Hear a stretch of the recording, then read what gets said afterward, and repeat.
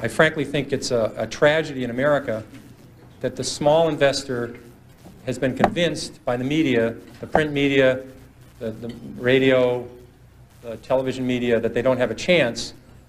The big institutions with all their computers and all their degrees and all their money have all the edges, and it just isn't true at all.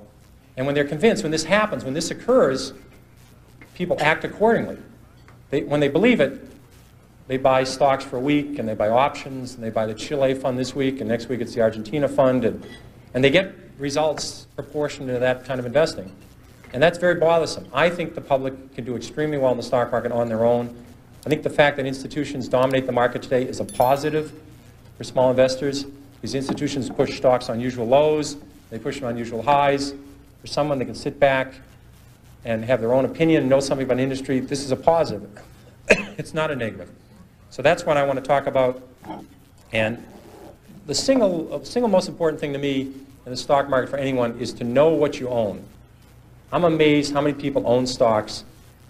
They would not be able to tell you why they own it. They couldn't say in a minute or less why they own it. Actually, if you really press them down, they'd say the reason I own this is the sucker's going up. I mean, that's the only reason. That's the only reason they own it.